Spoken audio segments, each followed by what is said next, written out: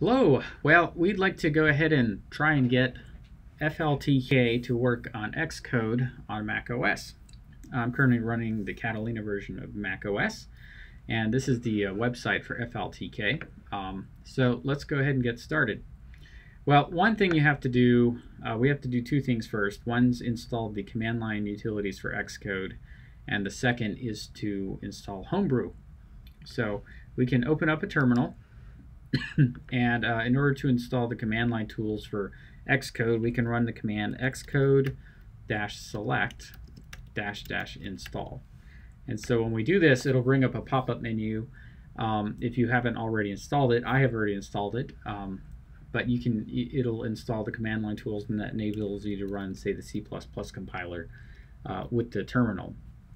The next thing we need to do is install Homebrew.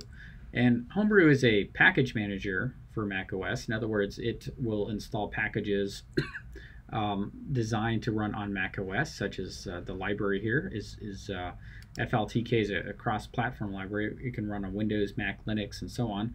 But in order to install that, we need to install Homebrew. So we can copy and paste this command here. It's a Ruby script that will, this basically command will use, we'll grab this install script online and then run it on your computer.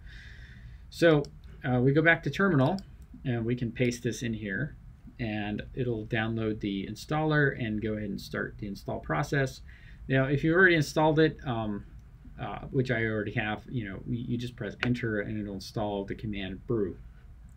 It's possible you may need to restart your computer after that, but once you've done that, we can go ahead and install FLTK then by typing brew install FLTK. And so when I run this command, it'll update the Homebrew software if necessary, and then download and install. So I've already installed FLTK, so I'm already fine.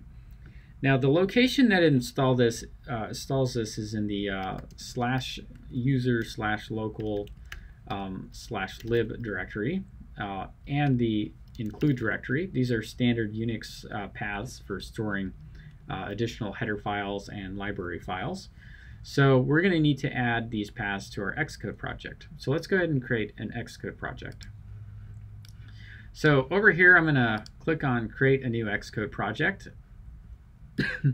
And I would like to do a command line tool. So we're going to click next after we've chosen command line tool, and I'm going to call this FLTK example-Mac OS, and we want to make sure that C++ is the language that we're using. So let me click on next, and over here I'm going to navigate to my GitHub folder. So this is a repository I use to put some examples in.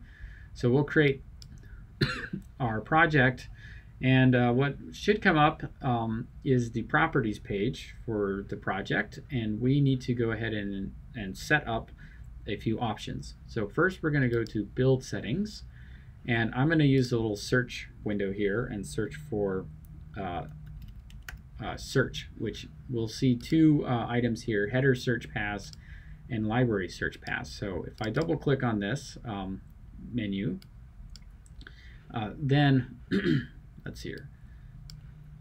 There's a little plus you can't see on the screen. We'll click on the plus and it adds a line here, and we're going to type in /user/local/include, and this will allow us to get access to the full tick header files. And once we've done that, we need to add the library. So let's go to general, and we'll click the plus over here. And it's not, the framework isn't in there, so if we were to type FLTK, you'll notice nothing shows up. But we can click add other and then add files.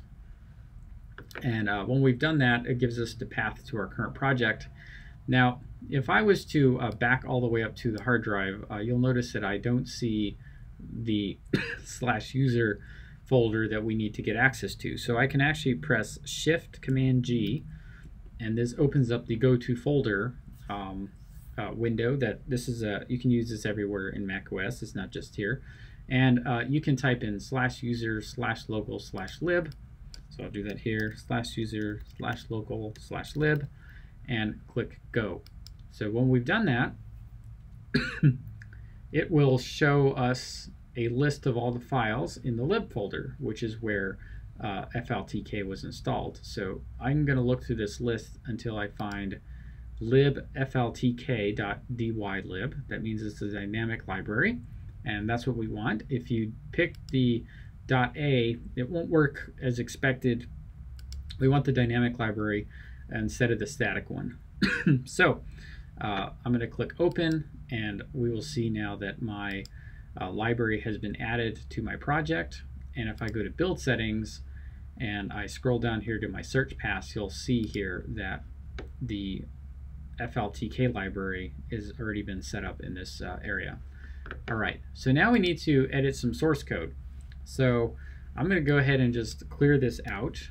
And if we go to the FLTK website and click on documentation, we can scroll down here to the 1.3 HTML. They're still working on 1.4.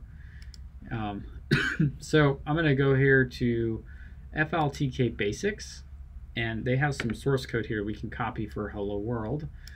So I'll right click on that and click copy, and then we'll go back here to Xcode and paste that in there.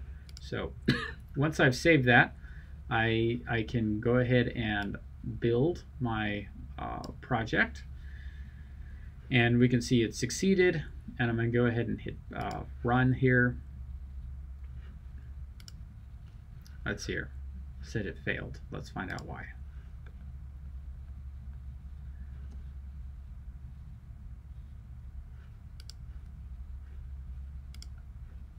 Let's go ahead and just clean this. I think I did something. Okay. Okay. So now we're running. So it built, it run it, it's running it, and here is my application showing up. So there's my Hello World application, and we can see from the source code that it creates a window, 340 by 180 in resolution, and we can create a box inside of it, and we basically add the box inside of the box will be created inside this window we just made, and then we just run the show command and run.